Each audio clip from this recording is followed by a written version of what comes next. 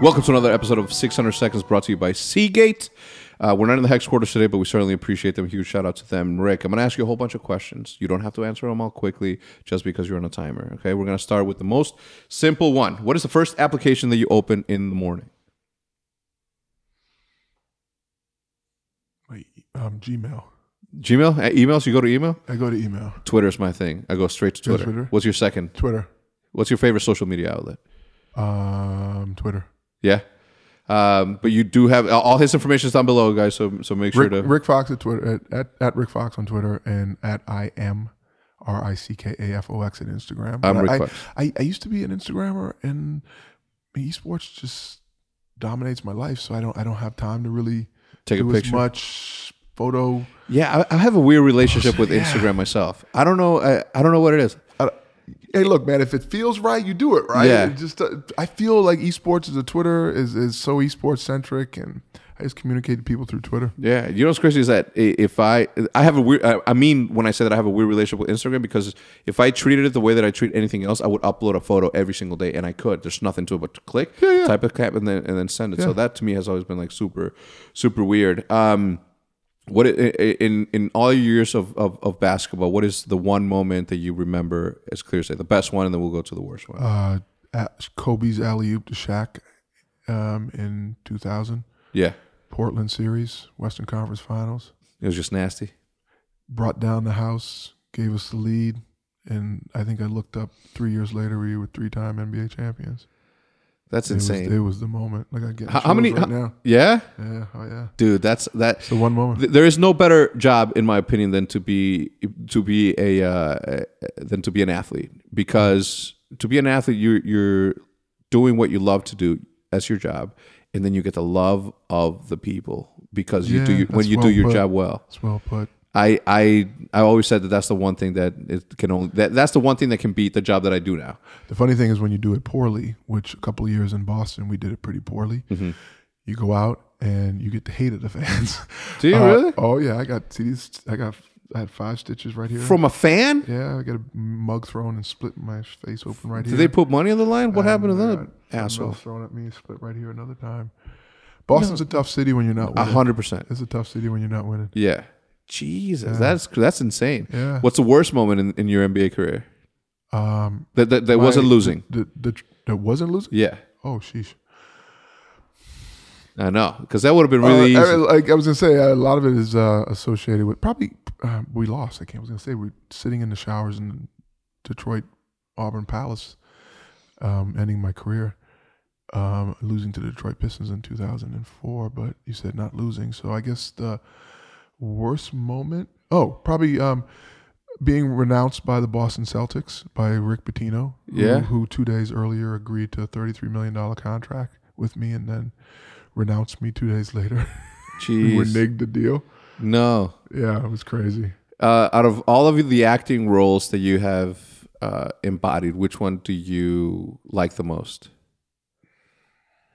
Ooh, he stretched out for this. Oh wow! He became an act like he became that person right there. He's like, wait, I'm like, okay, hold on, let me feel it, right? Yeah.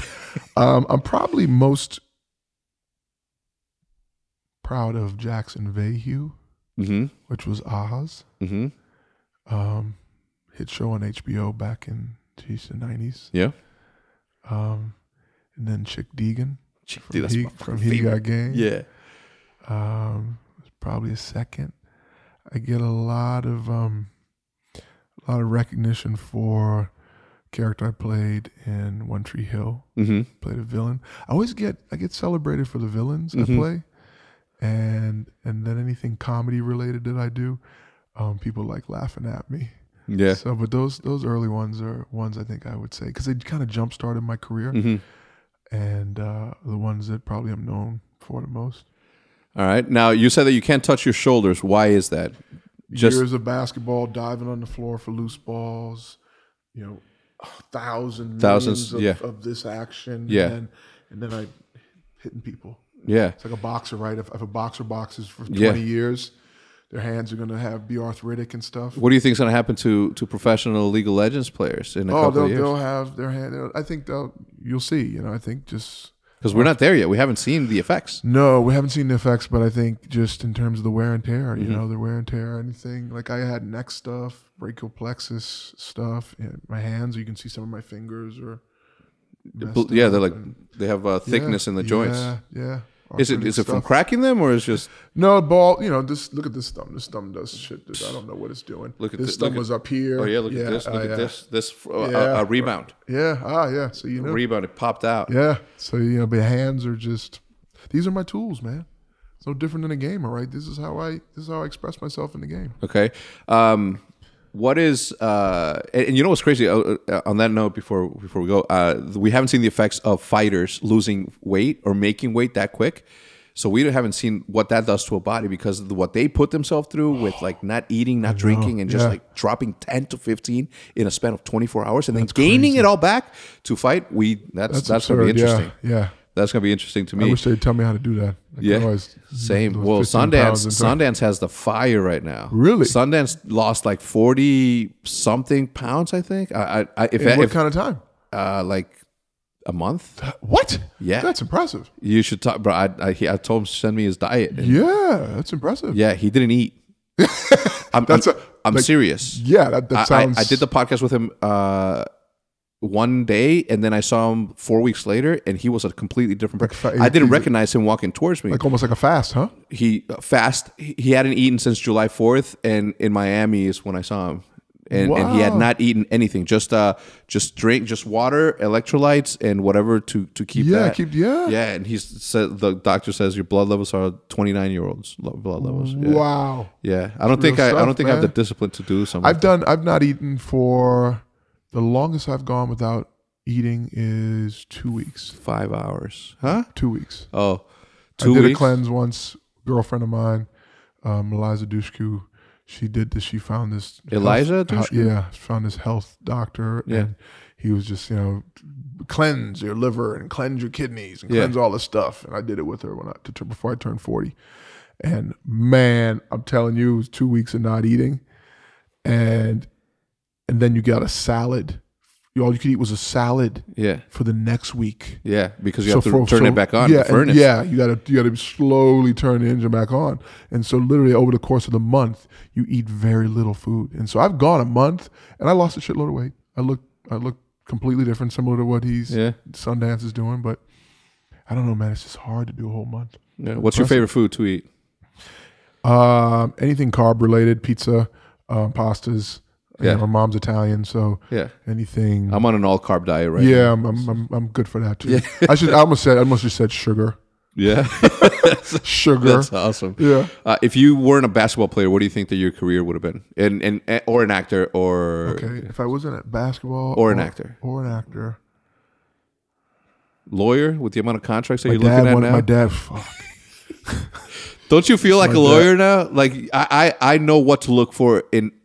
I did not know it was possible. Yeah. For there to be so many different types of documents. Yeah. And legal papers and this and that. And then the small print's a motherfucker. Well, they get you. They can get you. Like you said, technicalities. Yeah. I know what you're talking about. Yeah. I know what you're talking about. They will bury and hide shit in contracts. Anyway, what would I be? My dad wanted me to be a lawyer. I'd probably be something outdoors and physical, like a lumberjack, like a ranger, or like someone that did tours up in the like just something outdoors and anything outdoor related, like a tour guide of some sort. Yeah, something would doing anything where I was interacting with people and taking them on like adventures. Yeah. Hell yeah, like Bear Grylls. Yeah, like Bear Grylls. Yeah, there you go. Yeah. All right, last question: if you can turn any animal in the animal kingdom into a 13-inch pet, what would it be? Ooh.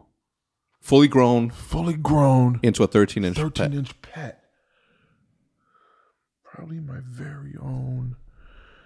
Oh shit! It's got to live on land, huh? Yeah, past and present. Oh, it doesn't. I mean, no. I said that I would want to get a great white in an aquarium. That's what I said. That's a pretty good one. Yeah. That's why I went fish, because I grew up on an island. Probably a leopard. Yeah, bro, a leopard this big can clear easily. Probably a leopard. or yeah, I don't even. No one can ever pick just one. Yeah, I know. Just because it's like I want a whole stable of them now, right? Yeah. Yeah, probably a leopard. Yeah. All right. Thanks for stopping by, man. Appreciate you, man. Excited Thank you so to much. Love it.